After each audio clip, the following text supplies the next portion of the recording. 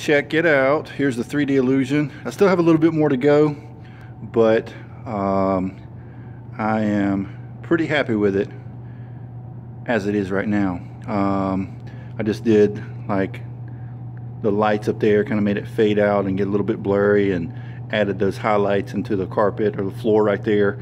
And I still have to add some rust and some rivets in this chair rail. I'll show you what I'm talking about over here.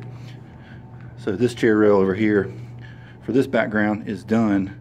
So those little rivets right there and that little rust effect is all I got to add to it. But I want to show you, I want to get a little bit closer so you can see this door.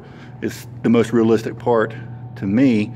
Kind of looks like you could just walk up to it and grab that little knob. What? Anyway, here you go.